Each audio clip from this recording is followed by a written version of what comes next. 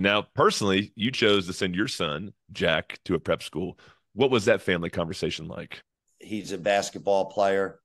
Where's the best place for him, basketball wise and academically? That's really what it came down to for him and his development going into his sophomore year.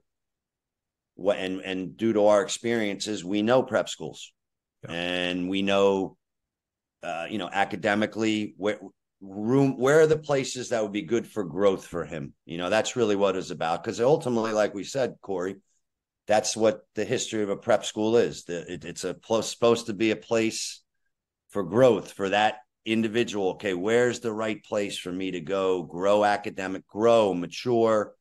And in this case of a basketball player, what's a good place where you put those two things together, which historically, that's what I always, what's the best basketball school and the best academics? What's the best academics with the best basketball?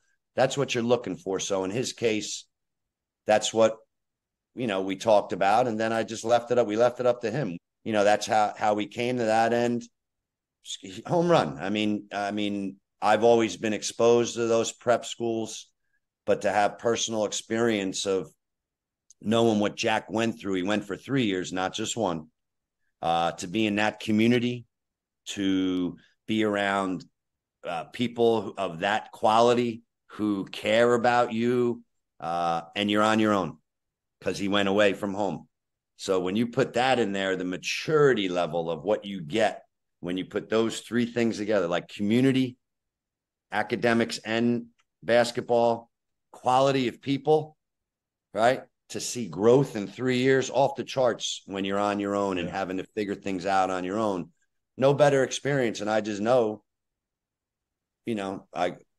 Jack's level of maturity, Jack's level of independence and maturity and decision making as in graduating high school was off the charts because, well, he had to do it.